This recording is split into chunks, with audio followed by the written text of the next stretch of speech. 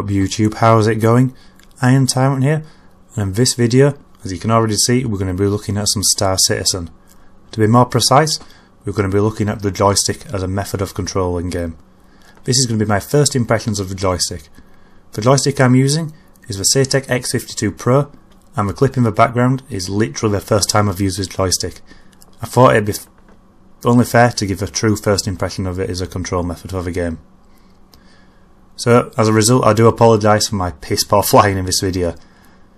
Anywho, let's get down to the content. The first thing I noticed straight off the bounce with the joystick is that it doesn't have the same accuracy, or pinpoint accuracy, as the mouse and keyboard.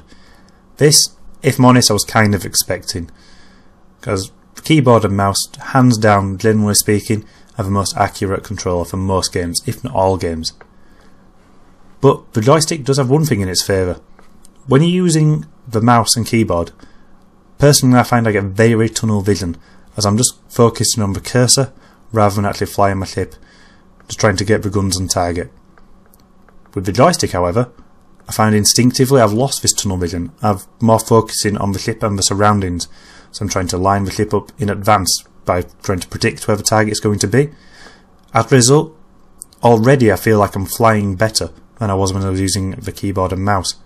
I might not be landing as many shots on target, but the actual flying of the ship I feel like has improved, which is a brilliant thing, because obviously as I get better at lining the ship up, this could work in my favour.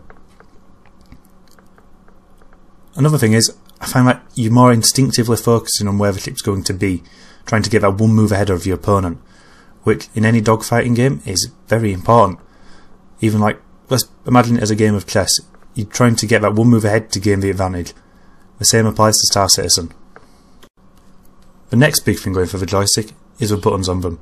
This of course is going to depend on the joystick you're using, but in the case of the X52 Pro, which I'm using, there's enough buttons there for what I need, and they're all easy to get to. I'm not having to move around my hands, they're all within easy reach. So this is on the stick and the throttle, and I find it wonderful. I'm not having to look for buttons like I would have to do on the joypad. The joypad is good for the game, but the Xbox one, what I was using, just simply doesn't have enough buttons on it. You're having to like double tap stuff, double click stuff to get the response what you want. This just simply isn't the case with the joystick. But it's there, easy to use, job done. Next thing I found with the joystick is that it is simply put the most immersive control method going for the game. This has got to be expected because of course it's a joystick and throttle. Hands down it's going to be the most immersive. But this doesn't really affect the gameplay, it more affects how much you're enjoying the game, which in itself could be regarded as the biggest thing going, because we all play the game to enjoy it.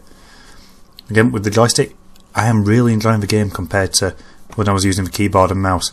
Yes, I enjoyed it, but with the joystick it's the closest I feel like you can get to actually feeling like you're actually flying the ship, which is a big advantage over just using the keyboard and mouse, where you're just simply trying to line up a cursor. One drawback I have found though, which correct me if I'm wrong, but I haven't been able to find a way to adjust the sensitivity of the stick in game, which at its current state the sticks are a little bit too sensitive for my liking, as the movements are just a little bit too, well, exaggerated to what I'd like them to be. Which I might be wrong, because I didn't spend that much time looking for it if I'm honest. I just wanted to get in and play with the game, but again, I know this is something that will be added to the game, so it's only a drawback in the game's current state, but it'd just be nice to be able to have a slider of some sort, just to adjust the sensitivity of the joystick. As you just saw there, another disadvantage of the joystick, till you learn where the buttons are, you can accidentally clip one and mess with the view of the game. There, if it had been in Arena Commander Online, that could have had a serious effect for me. Anyway, that's pretty much everything I want to cover in this one, because as I said, it was just a first impressions. I might do a follow-up later on for a bit more in depth if people want it, but as a whole so far, I'm really enjoying using the joystick. I feel like it's enjoyable to use, fairly intuitive once you've been playing for it for a little bit, and obviously again, the clip behind is the first time I've used it.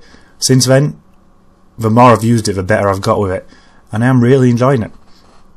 It doesn't have the same accuracy as a mouse and keyboard, no one expected that, because obviously you can't take advantage of gimbaled weapons to the same extent, but I don't think I can enjoy it as much with keyboard and mouse, which to me is more important than being effective in game. I prefer to be enjoying it than being a little bit more effective using the keyboard and mouse.